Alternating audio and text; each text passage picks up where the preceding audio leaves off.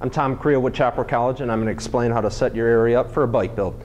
What we have here is we have our 8-foot airlift for the actual bike build. Back here we have our parts rack for all our parts to go on and sort through. We have clean floors. We've got an air line and electrical outlets.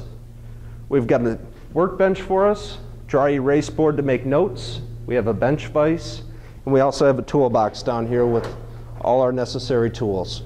And that's how to set up your area for a bike build. I'm Tom Creel with Chopper College.